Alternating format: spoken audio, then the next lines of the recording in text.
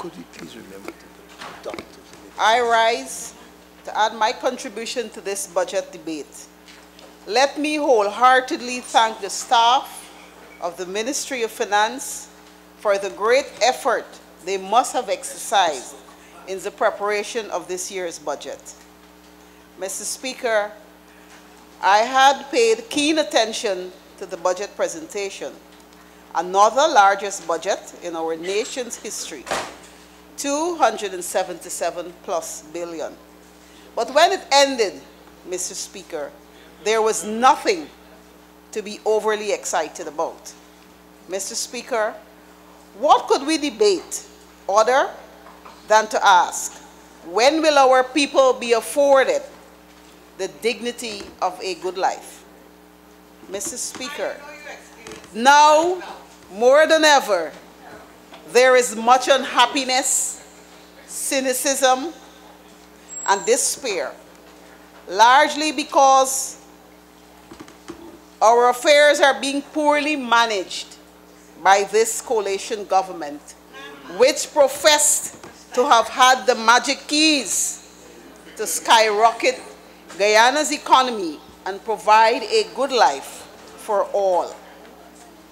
But the truth is, Mr. Speaker, even if they make another sweetheart deal with Houdini to join the coalition, he would not be able to assist them with that magic trick. I am sure without a doubt, Mr. Speaker, that there will be a grand bramble offered in the rebuttal from the other side to excuse their complete failure as administrators. I am sure they will do their utmost to try to spin and confuse us with bull-thirds and statistics that they themselves will not be able to explain logically. But, Mr. Speaker, the time for that is done. The APNU, the APNU partnership honeymoon is long over. We are fed up of the experiment with their political instability, their incompetence that has become a drag on the economy and a major distraction to our people. Shame on them. Mr. Speaker, let us not lose sight of the fact that the issues on which this government won its mandate were: 1, crime; 2, the 16% VAT, which was said to be excessive; and 3, the perception of massive corruption in government. On every count, Mr. Speaker, all the hope and promise of an improved Guyana have turned out to be an illusion, a mirage. Mr. Speaker, the citizens of this country have jumped from a warm frying pan into an expensive hellfire, where political sniping, cabinet instability, incompetence, and corruption are the hallmarks of our new politics. Mr. Speaker, the taxpayers and the citizens of this country are growing wiser and maturing politically. Yes. No matter how this failed government tries to spin, rename, rebrand, reposition, or just sound plain naive, what they are foisting is more hardship on a daily basis. Mr. Speaker, the APNU coalition offered itself to the people of this country based on a premise and a promise of lower VAT taxes, on the basis of competence and the promise of a good life for all. Sir, the last 5 record budgets came from the same people who claimed that the Treasury was empty when they took over, that we were in a state of financial ruin, that the PPPC government mismanaged the country, and that the sky was about to fall. However, Mr. Speaker, if anything that they were saying about empty treasury were true, then where did they get all this money from to present all these largest budgets? What has allowed them to spend so much over the past 3 years? Mr. Speaker, their dishonesty is boundless. Mr. Speaker, the tax exemptions on the retroactive salary increases for 2018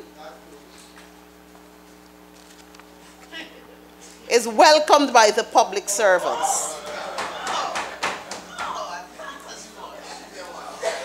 But they are very skeptical about the promise of salary increases for 2019 after discussions with the relevant trade unions, as was mentioned by the Honorable Minister of Finance. Sir, even the head of the Guyana Public Service Union is skeptical that this pronouncement will materialize. Once again, Mr. Speaker, more vacuous promises.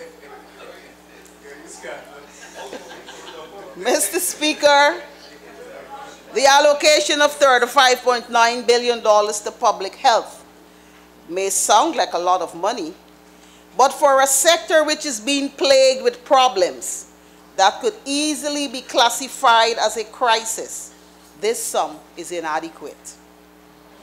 Mr. Speaker, we have repeatedly heard questions being asked of the Minister of Public Health by members of the opposition about the shortage and unavailability of drugs and other medical supplies at our medical institutions, and more alarming, the increasing numbers of maternal and neonatal deaths.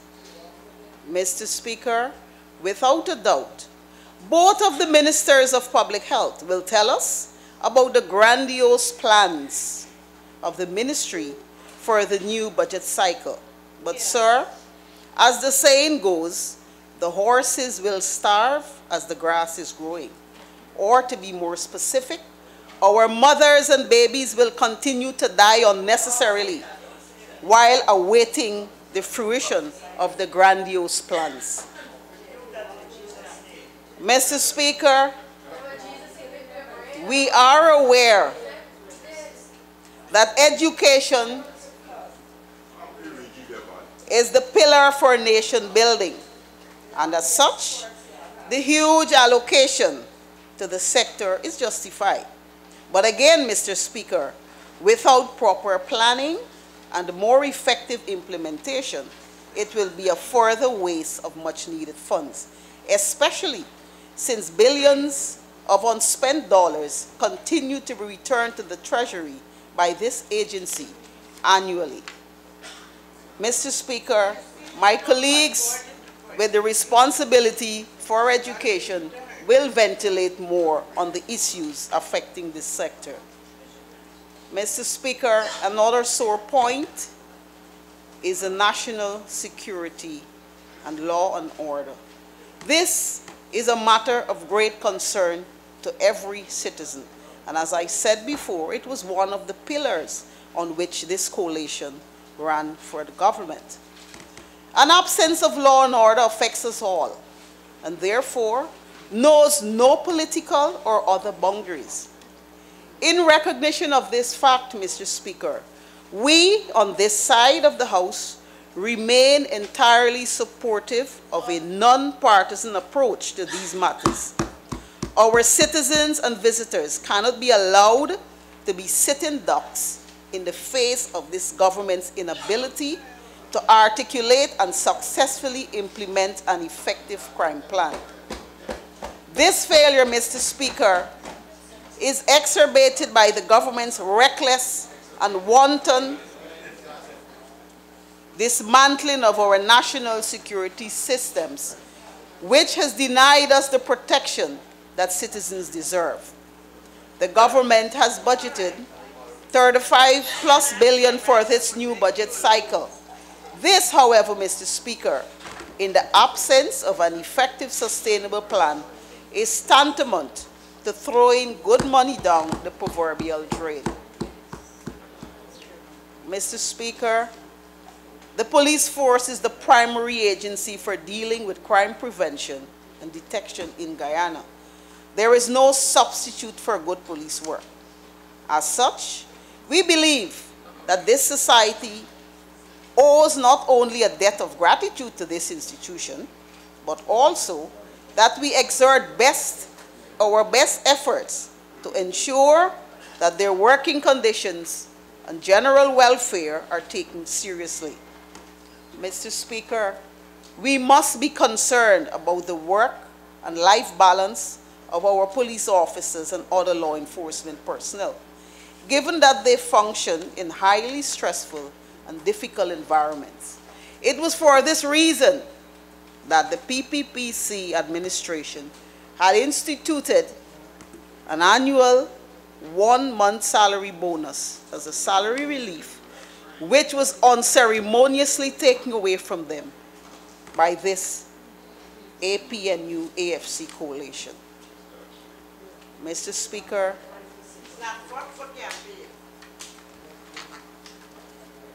Mr. Speaker, as I close in my final 2 minutes, I simply want to say that the biggest problem facing this country today is the government.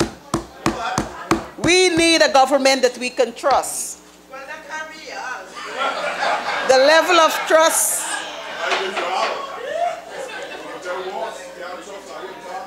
of trust, in government, in any government, has never been lower in this country.